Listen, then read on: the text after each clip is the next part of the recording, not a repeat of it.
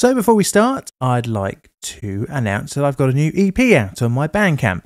It's kind of a mixture between some easy listening, jazz, vaporwavy, mall softy type music. It's also out on cassette tape, and I think there might be a couple left in stock. So I'd really appreciate it if you checked it out.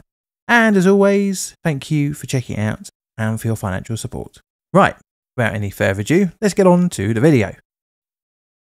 It is the morning of the 30th of July 2016, and a hot air balloon is being prepared for a passenger sightseeing flight in Texas, USA. The morning hopes to yield stunning views aboard the Czech-made envelope and basket. Little did the 15 passengers and pilot know that the morning would end in tragedy. Today we're looking at the heart of Texas hot air balloon disaster. My name is John, and welcome to Plainly Difficult.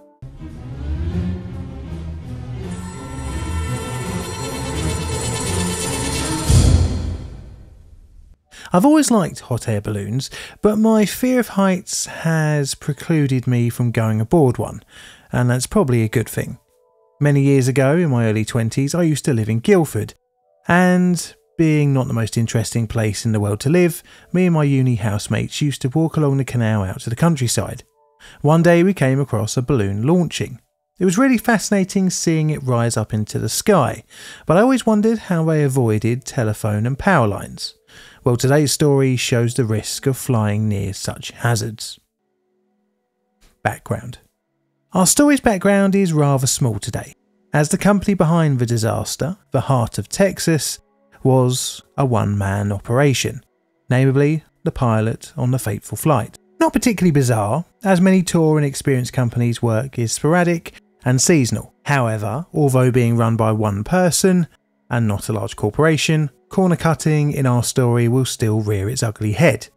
The company was operated by Alfred Nichols, who began his hot air balloon pilot's career in 1992, with his issuance of his student pilot's license in February. By October 1993, he had passed all the requirements to gain a commercial hot air balloon pilot's license. Interestingly, the FAA doesn't require commercial balloon pilots to have a medical certificate, at least in the 1990s, but they were expected to follow the rough rule of only be a pilot if you are fit enough to do so. Officially written, as I quote from the NTSB report, Title 14 CFR 61.53 states that for operations not requiring a medical certificate, a person shall not act as a pilot in command, or in any other capacity as a pilot flight crew member, while that person knows or has reason to know of any medical condition that would make the person unable to operate the aircraft in a safe manner. Additionally, no person may act or attempt to act as a crew member of a civil aircraft while using any drug that affects the person's faculties in any way contrary to safety. So remember this, as it may explain the disaster later on. Throughout Nichols' adult life, he experienced a number of run-ins with law enforcement, and this was mainly for drink driving. In addition, he suffered from a number of medical conditions, which, if he was a commercial fixed-wing or helicopter pilot, would have disallowed his holding of a commercial pilot's license. Over his time operating balloons, Nichols gained a reputation for, shall we say, less than optimal decisions, often flying above cloud level, descending through cloud cover, and in weather which gave a below 1 mile of visibility. All of which basically means flying with Nichols was a bit of a gamble. But this is because hot air balloons are usually flown using visual flight rules, and don't generally have radar, essentially making you blind in the clouds, blind to potentially deadly ground-mounted obstacles. Nichols' hot air balloon envelope and basket was made in the Czech Republic in 2014. It had 3 burners connected to 4 propane fuel cylinders. The basket had a total capacity of 18 persons, including space for crew. It is meant to get a yearly checkup, having received its last certificate in May 2015, but by the time of our disaster, the balloon was 2 months overdue. Again, keep a mental note of this, as the whole Heart of Texas business operation was a little bit of a dumpster fire. Well, we will come back to the shortfalls of the company in a bit, but in the meantime, shall we get on to the disaster? And I should also say it's time for our bingo card. The disaster. It is the 30th of July 2016, and 15 passengers are meeting in a car park in San Marcos, Texas. They're greeted by the ground crew and pilot, and after signing the relevant releases, are transported to the launch site. It is just before 6 o'clock in the morning. The flight is set to depart from the Furnace Air Park. As the ground crew, pilot and passengers arrive, the air balloon is then inflated. The decision to launch is solely the responsibility of the pilot, and he thinks it's a good day today. You see, many of the passengers have had previous flights cancelled due to poor weather or visibility. It's not uncommon for multiple reschedulings, but not for today. The pilot had a method of telling if the visibility was good. This was by seeing if he could see some utility poles near the airfield. He could, so the launch was set to go. The passengers clambered aboard the basket and prepared for some stunning morning views. The time is 6:50. 8 minutes later, all 16 souls aboard begin their ascent. Due to it being 2016, many passengers had smartphones, so were able to take photographs and videos during the flight. Within minutes of launch, photos show that visibility was reduced. Clouds and fog could be seen rolling in towards the balloon. As the flight continued, the fog eased in. By around 7:05 in the morning, the ground was still visible, but only just. This became intermittent as the balloon continued its journey. At roughly just before 7:30 in the morning, the pilot sent his position to the ground crew. This was via a navigation application he had on his tablet computer. The ground crew chief tried to send messages back to the pilot, but for whatever reason they were unsuccessful.